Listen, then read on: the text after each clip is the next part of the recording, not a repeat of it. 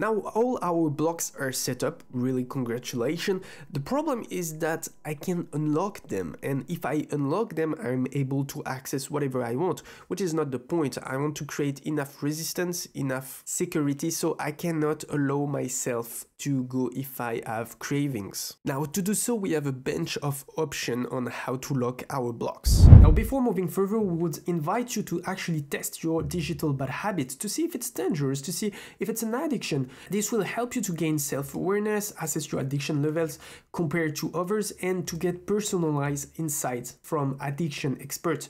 This test is completely free and anonymous. You will receive the results by email. It's really easy to do. You can do it in 4 minutes. At the end, you will get a score out of 100 and you will know what's going well and what's not, what could be dangerous and what to watch out for.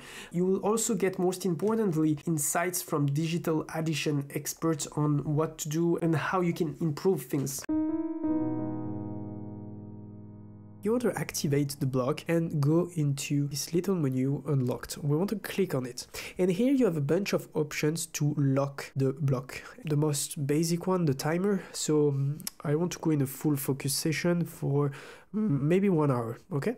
So here I can select 1 hour and save it. I'm not gonna put 1 hour because I'm gonna be locked and for the demonstration. So it's gonna lock it 3 minutes. Once it's locked for 2 minutes, there's nothing you can do. Like really, I'm stuck. I can go back here, I can refresh. There's nothing that I can do. I cannot change the time settings. So I have to wait. It's right in here. I just have to wait 1 minute and you can see that I cannot change. I can postpone it, like I can add 1 minute if I want. Let's say I'm gonna save it and you see it's extending to 2 minutes. So now I have to work. Now, if you really want to master cold turkey and eliminate toxic habits from your life, check out our free step-by-step course. From start to finish, break digital habits and protect yourself from temptations.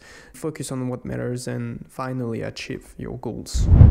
Now let's say I have my gambling blocker that helps me to quit gambling addiction.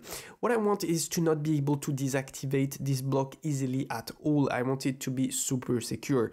So where I can do that is to go into the timer mode and put it on as long as possible, and basically it's going to keep the block active forever. However, think twice before using this option, because if you save it and you activate it, then you cannot change anything. You cannot uninstall cold turkey, you cannot remove extensions, and you cannot modify the block.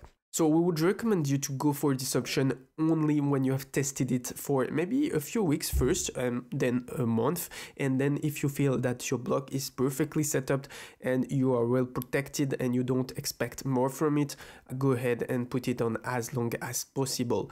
But always remember that you can change your mind for some reason, or that you can realize later that some keywords blocking some of your gambling websites may actually be blocking some other websites that are legit and that you need. So for this reason, it may be better to go for maybe 3 months, so you can still change your mind in 3 months if there is a problem. It's still better than nothing. An alternative is to go for the password one. So as you can see, it's a pro feature. You will have to buy the software is 35 euros. We're going to talk a bit more about the pro. I think it's totally worth it, but we will come back to it. Anyway, for the pro user, you can add a password. It's interesting because you can write this password and put it on a piece of paper and bring this piece of paper in another house or give it to a friend and tell him, hey, you know what, I'm trying to stop my gambling addiction. Please give me this paper only in 1 week, 2 weeks, or only if I really, don't know, do something crazy for you.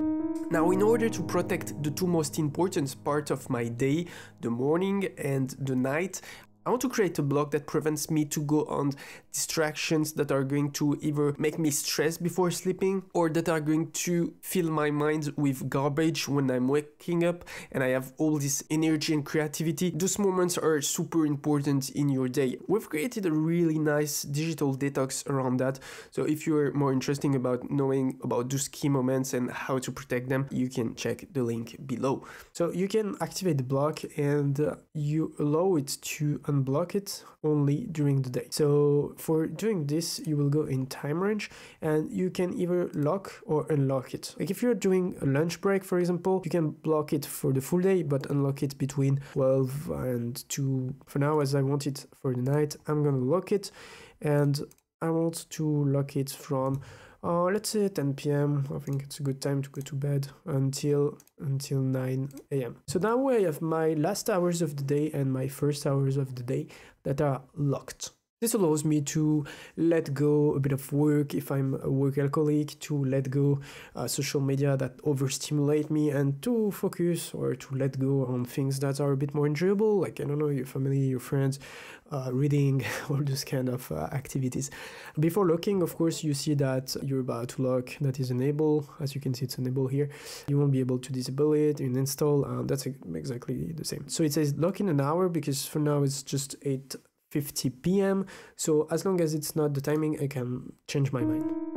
Now another block that I want to show you called light cravings. So it can be about Instagram, about like little bad habits that are not as strong as my gambling addiction, let's say, but they're still annoying. You know, when I spend too much time on it, I regret it. I'm like, what did I do with my day? I don't move on my work. Not nice. And I want to block those cravings, so I'm going to activate the block, but I don't want to lock them as powerfully as the others because, you know, it's okay. It's not catastrophic.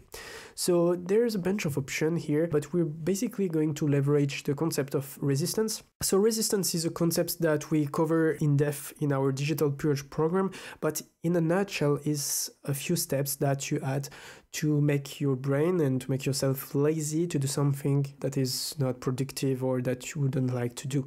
If I want to add resistance on watching TV, I can hide or I can put the remote in the car. For example, I let it in the car, so each time I want to watch the TV, I have to go to the car to find the keys and to go down. That makes me lazy, you know. I'm like, hey, you know what, do I really want to watch TV? Maybe not for now. Maybe I'm gonna play guitar instead, and you do productive things. That's really cool. Resistance is a really powerful concept, and here we're gonna use it in two ways. So the first way we can use it is by random text. I love this one. It's quite fun. You choose a number of characters and it tells you, okay, this is gonna take you like around 4 to 9 seconds to type it. So I'm gonna save it so you understand how it works. So now the block is active, and if I want to cancel it, I have to type like really stupidly what is written on the screen. If I do a mistake, it's not gonna work. Now I have written it, so it unlocked it. This took me like really fast, but if I want, I can put like 2,000 words, which is gonna put to 6 to 15 minutes. This is huge, you know, and you have like to copy all those things. You cannot copy paste, of course. And yeah, your brain is gonna be like, hey, you know what? Do I really want to scroll on Instagram? Like, do I really need this? I will encourage you to experiment with it to see what is a good resistance type for you. Just a quick tip, you get used to it. So for example, at the beginning, if you start with 100 characters, you may be like, hey, I'm lazy. But on the long term, you're gonna get used to it. And at some point you may be at 500 and you'll be like, that's nothing. I'm used to it. So be careful about that. Now we also get restart. I really like this one because I usually tend to open a lot of windows when I work, and basically what it does is that it only unlock the block. It gives you the possibility to unlock it only if you turn off your computer, which for most of us, I think it's a lot of resistance because we have to close everything, we have to save our work, we have to order things, we have like 20 tabs open, and we're like, you know what, I'm just gonna put my computer to sleep, and we do that for 1 week. If it's your case, restart is really going to add that resistance that is just enough to prevent those light cravings. Again, it's for light cravings. You understand that if it's about a heavy addiction, you're gonna restart it. Of course, that's nothing because your brain is craving it so much. So restarting or typing 2 to 4 minutes of characters is nothing. However, if it's just like curiosity about who is talking about what on Facebook, on Instagram, what is the last video on YouTube, what is the last funny thing I can see on TikTok, those things are light and the brain is used to it, so it doesn't really care so much about them, unless of course you're addicted to each one of these, which could be. And in this case, I would encourage you to go on the timer, the passwords, or maybe the timer, but not the restart and the random. Alright, so now you should be able to understand a bit better the logic of cold turkey and how to block yourself from basically anything and everything. And of course, because a bad habit is really personal, we would encourage you to play, to experiment with those cold turkey settings so you find your perfect protective environment. And it's going to be progressive, it's going to be an iteration, and you're going to realize that it takes maybe a little bit of time to build that perfect environment. But remember that you're going to save a lot of time, you're going to save a lot of resources, and you're going to feel much prouder of yourself at the end of the day. So we hope by now you are having a clean and efficient cold turkey installation. Of course, as you may guess, a simple software is not enough to quit digital bad habits. And that's why we've created the Digital Purge, an online course to give you the tools you need to understand your triggers and to leverage psychology so you can finally hack any digital bad habit you want to get rid of. Rather than relying on willpower and suffering by trying to resist temptations, we teach you how to identify and destroy them so you can feel in peace. To give you an extra motivation, we drop down in the description a really nice early coupon so you can get a promotion for the #1 course that breaks any digital addiction.